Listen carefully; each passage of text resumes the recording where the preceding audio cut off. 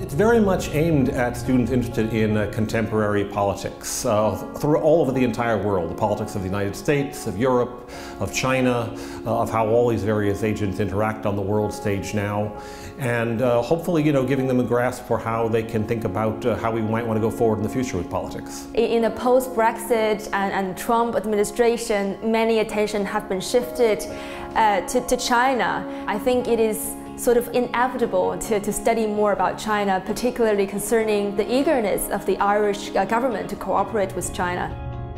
Now I'm working for the Department of Social Protection, but I think the most important reason for me to get this position, the training that I got from Trinity, especially the quantitative and statistical side of it. The master's course is relatively small.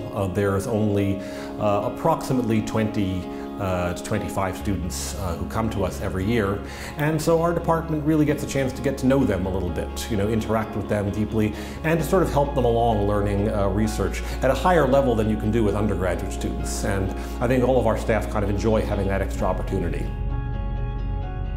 I find that you can ask whatever questions you want, and it's really, kind of at a level that's very easy to access. My supervisor was very helpful, very supportive. I don't know how many hours we spent together.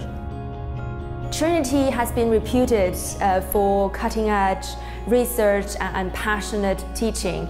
This is particularly the case in our department. We really give students a chance to dive into the subject from the bottom up if they wish.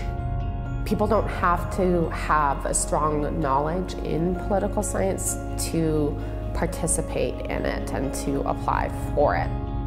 It's a really nice atmosphere and you get to know people very easily. We can't go out just to socialize without politics coming up. Even though we always say we're not going to talk shop, always happens. The International Politics program is aimed at people who are looking at world affairs right now and saying, I want to move beyond the sound bites and really get a grasp on the fundamentals of what's going on the world stage right now.